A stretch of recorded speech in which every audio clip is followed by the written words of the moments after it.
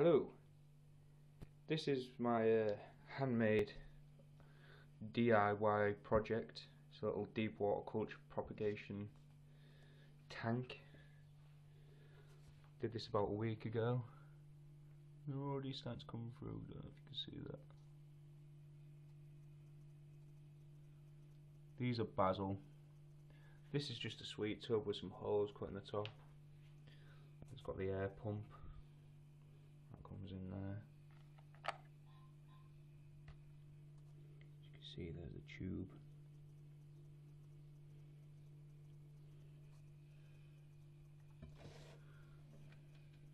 I'll turn it on. It is a bit loud. You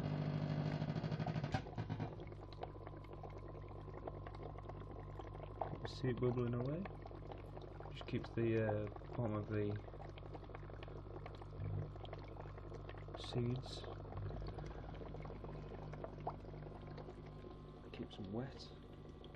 It splashes up, so it only comes up to about here.